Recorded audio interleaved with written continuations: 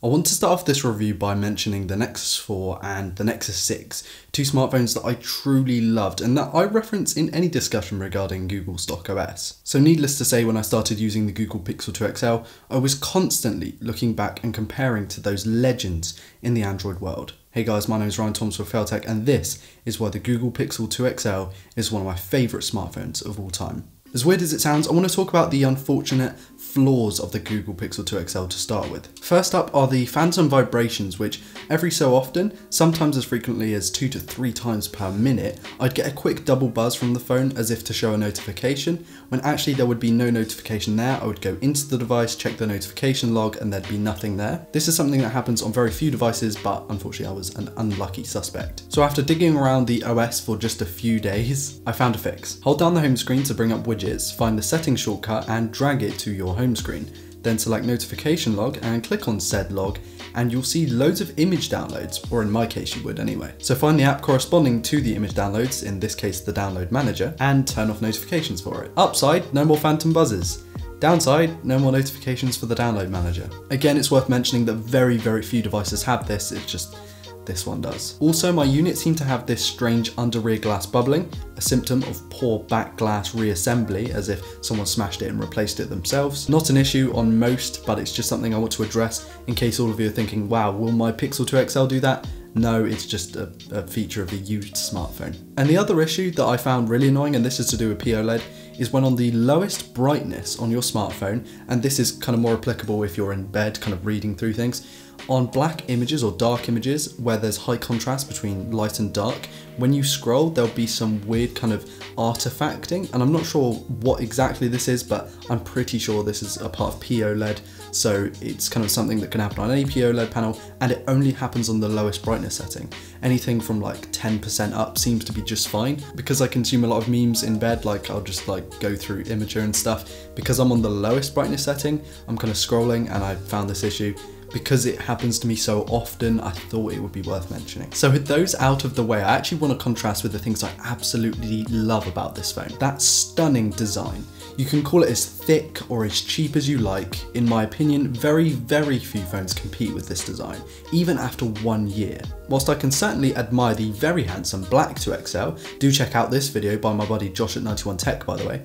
The black and white Stormtrooper Panda Tuxedo version that I have looks so good, and that neon power button accent just makes the whole phone stand out even more.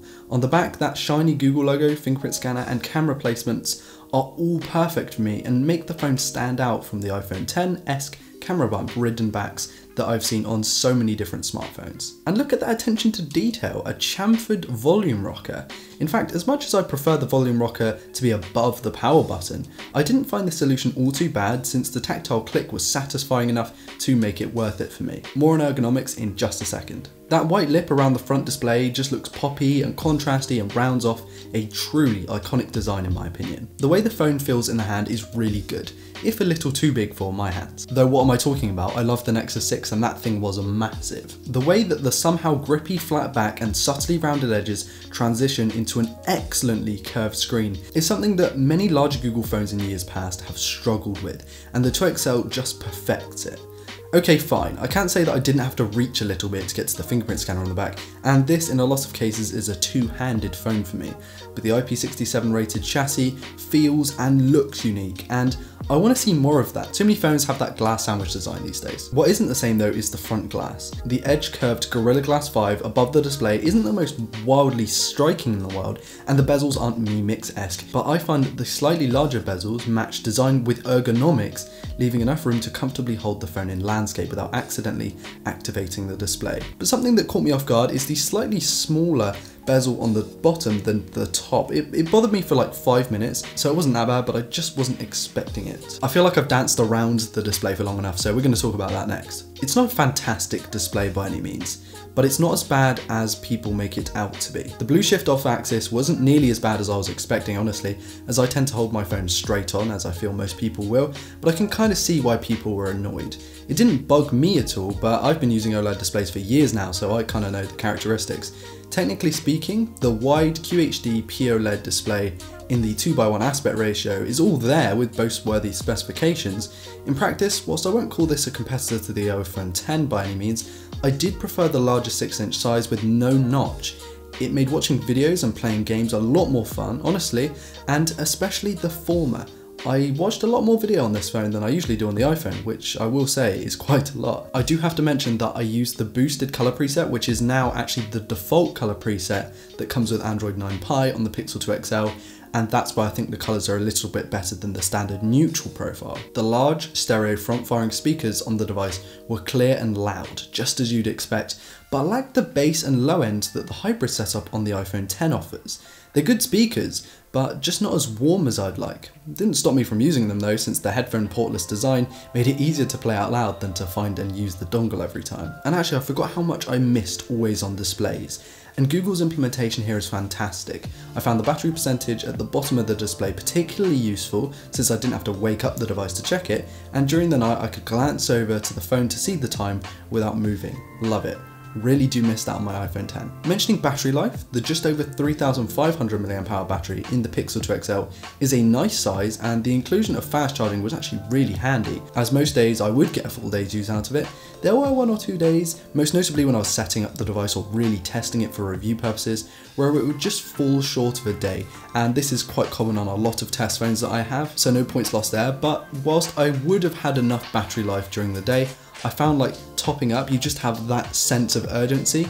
You top up just before you leave the house, and even for 10 minutes you gain that much battery life that the quick charging does make a difference. What we are missing, however, is wireless charging, a feature that most 2018 phones have. But that is a trade-off that I'm personally happy with because, like I said before, I don't really like the glass back smartphones these days, there's just too many of them, so I'm happy to get a metal back with like a plasticky coating to it instead of having glass and wireless charging. This might be different for a lot of other people though. Also, even though I have plenty of Qi equipped phones, I never use wireless charging anyway, but that's just a personal thing. Then there's the controversial performance and user experience of this thing. But honestly, like, what part of the Pixel 2 XL isn't controversial? The numbers are definitely relevant in 2018. A Snapdragon 835, Adreno 540, 4GB of RAM, 64 or 128GB of storage, and of course that Android 9 Pie experience. There are a few omissions, namely expandable storage and higher RAM configurations, but since neither are on the Pixel 3, I guess we can't really bash Google too much for this. My experiences with the phone during everyday use, which I define as browsing through social media and YouTube, Creator Studio, uploading to Instagram and watching the odd 10-minute video and taking photos, were very respectable. I not once experienced a crash, even though there was the rare hiccup, and even that was only for a couple of seconds. Quickly switching between Chrome and Docs, which are the main multitasking applications I use, was pretty much fine, and I never really saw any kind of hiccup on that. Performance numbers in Antutu, Geekbench and speed test were respectable, however in Geekbench especially, this thing gets crushed by the iPhone 10 and is dangerously close to the Snapdragon 660 equipped Mi A2 that I checked out recently. This is something that really threw me off guard, and I really did have to check it online to make sure I didn't have a dud unit or something, but wow, the 660 is keeping up. Gaming wasn't a fantastic experience for me in 3D titles like Fortnite. For some reason it just wasn't as good as I was expecting coming from the iPhone 10. I tested some other 3D titles and found a better experience, but there was just the occasional lag, and I guess this could be the performance degradation that other users were complaining about, though 2D titles ran like a dream, but that really is to be expected. I can definitely and confidently say that these phones, Pixel 2 XLs, will get better software going down the road, 2 or 3 years even. And that is very reassuring, since the very close relative of the 2XL, the LG V30, is, especially my unit, stuck on 7.1.2. I really like the stock software, from the minimalist aesthetic to smooth animations to limited bloat to a better battery life thanks to Doze. Since we get that Android 9.0 Pie on here as of November 2018, we get all of the latest features, apart from the screening, which we'll get just slightly down the road. The squeeze to activate Google Assistant was something I only really use for controlling Philips Hue and setting alarms, though I will say it is more accurate than the voice activation in a lot of cases. But one piece of Android 9 that I really didn't like, and I really don't like in general, is the navigation. The gesture system is actually god awful, like a click for home, but then a swipe for multitasking, but then also a swipe for the app drawer, but then a disappearing and reappearing contextual back button. Seriously Google, what is this? I immediately switched back to the much better button-based navigation, literally seconds into using the device. Call me when you can compete with Apple's navigation methods, because the fact that there's a click but also a swipe just doesn't work. Even OnePlus demolishes this. Alright, the cameras. By far the best and most talked about thing when it comes to the Pixel family in general. As you guys know, I love taking photos and videos, so I was really excited to get my hands on this thing. But before the results, I want to talk about the specifications of the cameras. On the back we find a single 12.2 megapixel sensor with a 1.4 micron pixel size and an f1.8 optically stabilized lens.